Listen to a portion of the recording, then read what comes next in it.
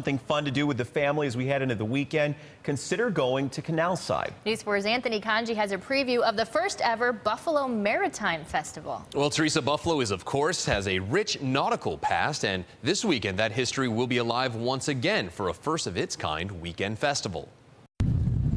It's a festival that's been 3 years in the making, with tall ships coming in each year and the amount of people that came out to see them. The idea for the event was born. We've always had one ship come in.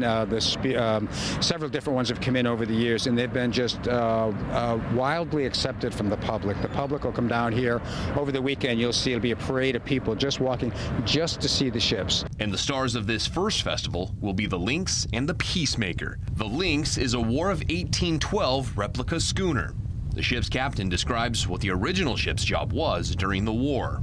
200 years ago, Lynx was a blockade runner, meaning that she ran goods past the British blockade in order to keep our home fires burning.